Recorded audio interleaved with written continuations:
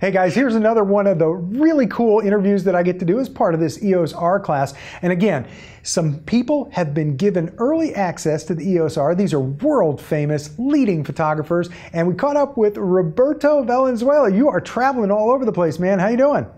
Been great, Larry. Thank you. Yeah, I was in Germany for Photokina yesterday. And now I'm in Washington, D.C. for my posing workshop here. So it's been nonstop.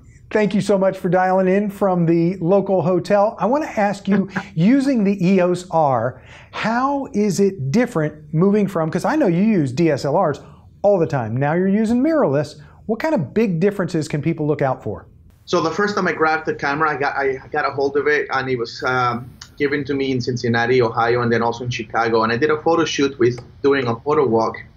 And this is my first time me touching a mirrorless camera, and it was definitely an experience, because one thing that I noticed is when you go from one DSLR to another DSLR, nothing really changes in the way you shoot. But when you go from a DSLR to this mirrorless EOS R, things change, and that was very evident very quickly. One of the main things that I noticed is, because I've never had the focusing system be part of the processor, part of the sensor, I was able to use that eye autofocus. And I was able to put the model on the ground with some really cool light hitting her bouncing off the sidewalk.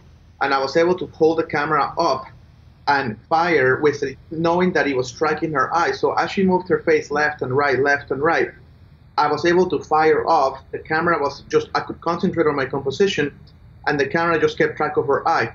That would have been impossible with a DSLR, because when you're shooting at apertures of 2.0 and a person moves, you would have to put your eye in the viewfinder, put the little red dot on the person's eye, and then reshoot. So I realized very quickly that it opens up shooting opportunities that give you accurate focusing very quickly, and I thought that was really interesting.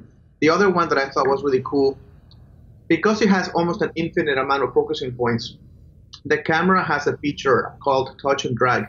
And it's in the advanced menus, but if you look at that feature, touch and drag, there is absolute and relative choices. And it basically splits the screen into a quadrant. So if you want to be the photographer that puts your eye into the electronic viewfinder, instead of doing the touch screen, if you want to actually focus by using the viewfinder, the screen turns off. But then the top right quadrant or top left or whatever quadrant you choose, you touch the thumb on that screen, on that quadrant, and you drag it, and that changes your focusing points to all these crazy amounts of focusing points. So you can just put your eye on the electronic viewfinder, then grab your thumb, touch the screen on the top right quadrant, and the focusing point will activate immediately. And you can actually say, track the eye, and it will start tracking the eye on that screen. Once you do that, you can let go and fire away. And if you want to focus on something else, you touch that screen and you move your thumb a little bit, and just that little quadrant moves relative to the entire focusing range of the EOS R. That changes the way you shoot, for sure. The third thing I noticed that was really interesting that I couldn't do with the DSLR was the focusing in very dark situations, and then being able to use a flash to fire and get that cool combination of flash and whatever you were using for ambient. But if the ambient light is very low, so let's say you're shooting in a dark banquet hall or in a dark library, very moody, you basically don't have to worry about how dark the room is. The camera will find the person, and on top of that, it will track their eye in complete darkness, which is pretty ridiculous if you ask me. That was really interesting to me. And the fourth thing I would say, it was very fun for me to not have the shutter be so audible. So because I was firing away, and you don't hear any noise in the silent shooting mode, I was able to actually get the camera out of my eye and talk to my clients or to the model I was just doing the photo walk and pose her. She didn't even know I was actually taking her photo.